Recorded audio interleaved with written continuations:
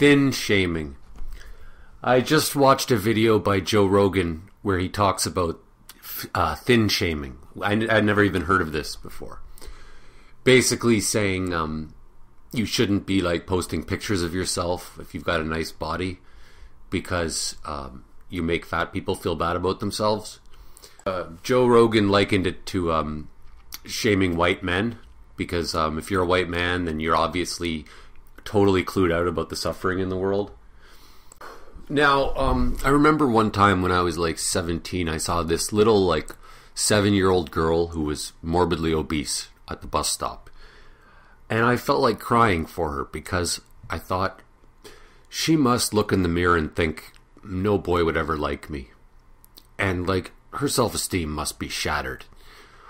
She knows people look at her and think, ooh, how terrible. It's like a little kid being looked at like they're a monster, you know? And your heart goes out to them.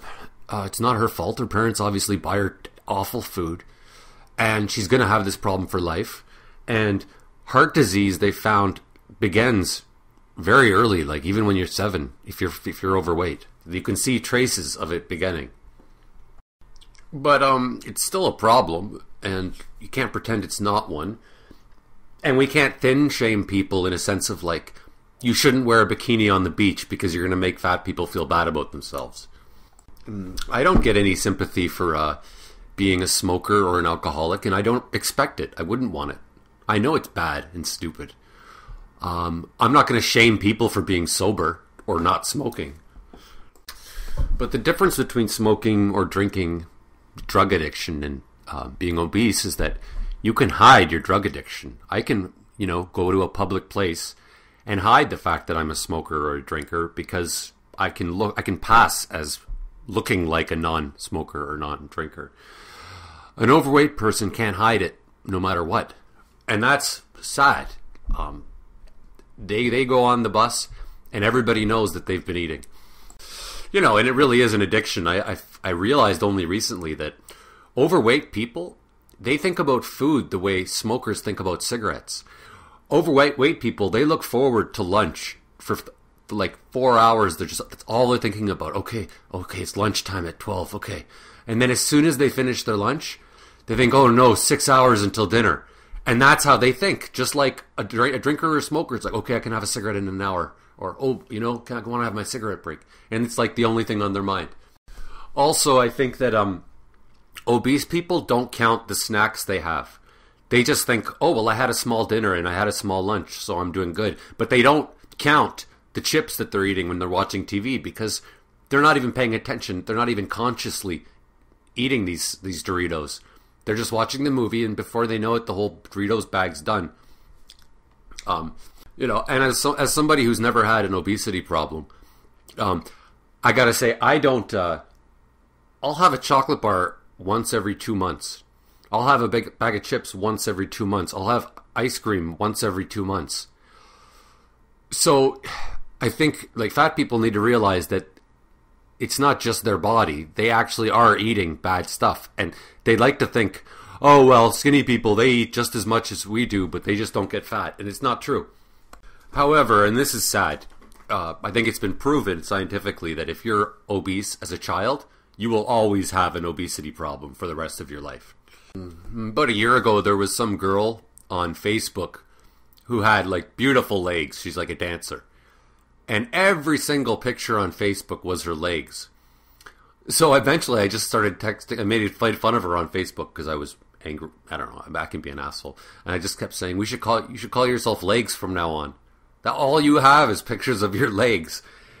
And so I'm not really like skinny shaming her. I'm shaming her for putting her whole personality into her legs. And that's kind of lame. Just as much as a guy putting pictures of his pecs and that's all he ever does.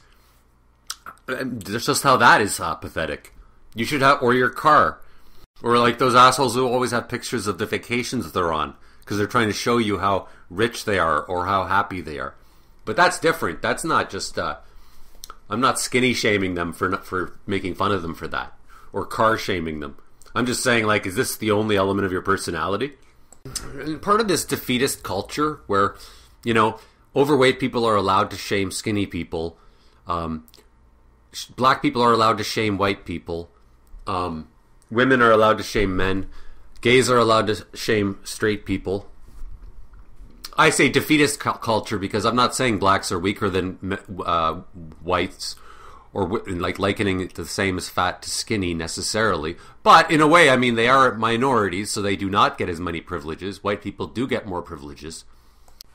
Men will always get more privileges than women to a degree, in a sense that, you know, something like 80% of all CEOs are over 6 feet tall. Because people just see height as authority. And because men are taller than women, there would be more men that are going to be CEOs. So there's and sports also, right? So there's going to be areas where men will always have more power. And the way I deal with it is, if somebody's going to say to me, try to make me feel bad about having privileges, like, oh, it must be nice to be able to do this. My answer now is just, well, yeah, and it must suck not having to be able to do that. Like, oh, it must be nice being rich. Yeah, well, it's nice. It must suck being poor. It must be nice being tall. Yeah, and it must be awful being short. It must be nice being skinny. Well, it must suck being fat. And you started it, so I'm just answering you. I knew a guy who was a security guard in a dangerous neighborhood in Toronto called Moss Park. And he was a white guy. And he arrested a black guy. And the black guy goes, "It's because I'm black." And he goes, "No, it's because I'm white." And I thought that was a funny response. And it's the guy asked for it because you're bringing race into it, so fine. There's this idea that Nietzsche had. I don't know much about Nietzsche, but it's called the transvaluation of values. And what he means is that Christians, I think that's who he was referring to in particular, they were poor, so they had no choice but to turn being poor into a virtue and being rich into a sin. Because it's like, well, since we're poor, we might as well make it a virtue. So now we're going to make things like greed sins, and things like humility, good things. Virtues. And there's an element of truth to that. I mean, if you're morbidly obese, it works better to say that body doesn't matter. It doesn't matter what my body looks like. All that matters is what's inside. And people who pay attention to their bodies are shallow and stupid. It's easier to think like that than to think maybe I should lose weight. If you're a woman, it's easier to think maybe, men, being tall and bigger doesn't mean anything. And in fact, it means that they're, I don't know, inferior or something. And I guess at the end of the day, in their ideal situation, the ideal situation would be that skinny people won't go to the beach and wear bikinis anymore because that's insulting to fat people. White people won't go out in public either because just the fact that they're white means they shouldn't be around. Men won't go to bars. Men won't hit on women anymore because that's wrong. Because just by trying to talk to a girl, it could be construed as harassment or something. Men won't get jobs anymore. And everybody's going to be a lot more lonely. And so it'll only be fat black women who are lesbians that are at the beach eventually. They're the only ones who should be out in public. Now, I'm saying, hypothetically, I think that's what these people would want. These moral authorities, these people who have some insecurity that they want to deny and push onto other people. That's their ideal situation. It'll never be that, of course. But, another anecdote would be a girl I used to date. She was involved in the feminist movement, and she said there was this one girl who was a lesbian, and she was Hindu. And she would win every argument by pulling up the race card, or the female card, or the lesbian card. So if she's ever talking to a woman, a straight person, she can win the argument by saying, "Well, you're straight, so fuck you." And same with if she's ever talking to a man or a white person. So she's very much trying to eliminate all everybody who's white or straight or male from the conversation. And of course it won't work because, anybody who's white or male or straight is not going to stand for it. They're just going to say, yeah, well, it sucks to be you. I'm going to wear my bikini. And you're going to have to just be mad while you look at me. Too bad. It's just... it's wonderful, really. I mean, at the end of the day, you just give them more power when you show how much you're bothered by them, whoever they are, right? Causing issues really just brings the issues to yourself, not to the other person. At the end of the day, you're the one who looks like the fool when you go around trying to shame other people, and you will lose in the long term. And at the end of the day, I have a very much live and let live attitude.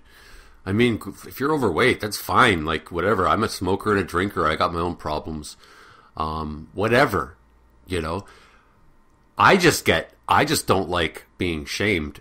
And I'll shame you back if you shame me. Because I'm just, I don't have time for it. And it's easier for me to shame you if you're in the position of, a